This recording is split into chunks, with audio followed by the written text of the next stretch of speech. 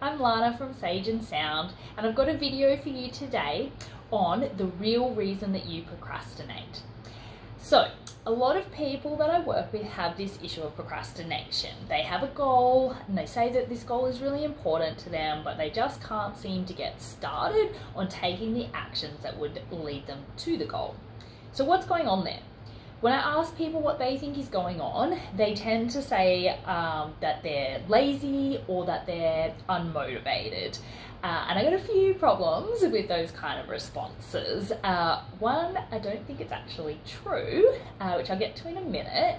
But some of the other reasons are that they're really personal words. So when I say I'm lazy, it sounds like a characteristic of who I am. And if something is who we are, it's not something we can change. There's nothing we can do about it. It's part of what we call a fixed mindset, and it means that, yeah, it's fixed. Whereas what we know in psychology and what science and scientific studies is continually showing us is that life is a process of growth and change. Our brain is constantly changing its connections. We're constantly learning or getting rid of skills depending on what we need according to the environment. So the reason that you can't change has nothing to do with who you actually are as a person, but it might have something to do with the way you're talking to yourself as a person. The other reason that words like lazy and unmotivated just aren't helpful is that they're self-criticizing words. So there's not really, never heard anyone say that they're in a positive sense, that they are unmotivated. They always say it in a negative way. And when we talk to ourselves negatively, this actually blocks us from being able to learn and grow and change as well. So using words like lazy and unmotivated, they don't help, but I think they're also actually wrong as well. I think what's going on there for a lot of people is that lazy, unmotivated feeling is actually fear in disguise.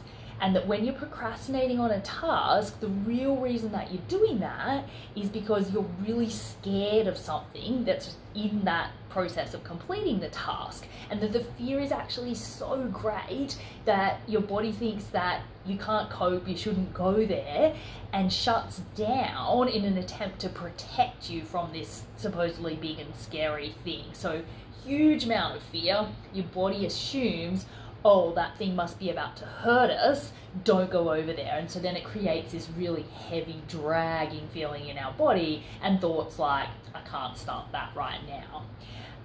So to test out if that it might be what's going on for you, next time you want to take action on a goal that you think is really important to you, but you find you just kind of can't quite get started, and maybe you've labeled yourself as lazy or unmotivated, ask yourself the question, am I actually feeling afraid right now? And then just get a sense as to what the answer might be. If it's right, you'll know it once you ask the question. So you'll be able to feel in your body, yep, that is it. I'm actually feeling scared right now. And if that's the case for you, then the next question to ask is, what am I afraid of? Two things that are super common in terms of what people are afraid of are fear of failure, that I'll try doing this thing and I won't be able to make it work or not work to the standard I want. And people are also really afraid of success. If I get this step, then that means I have to take this next step and this next step, and that might actually result over time in changing the kind of person that I am. And shifts to our identity is something that really does freak us out as well. So, and the third thing that often comes up for people is not knowing what to do. So any of those fears, sometimes all of those fears, or your own personal fears might be the reason that you're procrastinating. And if you can get a handle on what specifically it is that is causing you the fear, then just naming it, just saying to yourself, oh, I'm afraid of getting started on my assignment because I'm actually afraid of failing my assignment. If that's correct, you will know it, and it will become much harder to lie to yourself and just say, oh, I'm lazy. But then you've got to know what to do with that, right? So what do I do if that's actually my fear? So that sort of work in terms of like, okay, well, how do I unpack that? How do I recreate a plan for myself that takes into account things like I don't know what to do, or I'm really afraid of failing? That's the kind of work that we do with our clients through the Slow Life project. So there's a couple of different ways that we might work with a client on this issue. The first one is we have a little template called the Slow Life Implementation Plan, which is shortened to SLIP, which I like because it allows us to kind of slip through all our excuses and actually get action taken on that goal. And that's a step-by-step process that you go through with a trained therapist that helps you to really break your goal down. So we go through specific steps, really clear, detailed, and small enough that we overcome that block around not knowing what to do.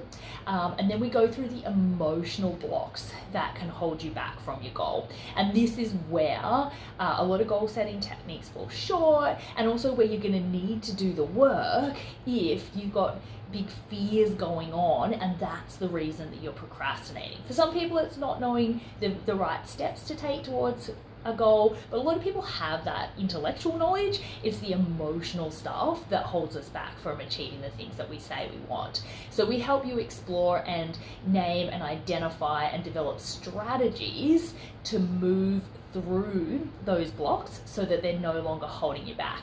And of course, the nice thing about being engaged in a program like that and having those one-on-one sessions with someone is a pretty high degree of accountability on yourself, and that in and of itself is a fair push in the right direction in terms of us actually taking action on our goals when we know that someone's going to ask us the next week, so how did you go with that? So if you go through this technique and find out that fear is what's blocking you from reaching your goals, I'd really encourage you to reach out and book an appointment with one of our therapists, because they can help you, often within one session, to figure out what are those things that are holding me back and develop a plan going forwards. All right, so I hope those questions and those ideas gave you lots to think about. Good luck with trying it out, and please do reach out for more support if you need it. Till next time, bye.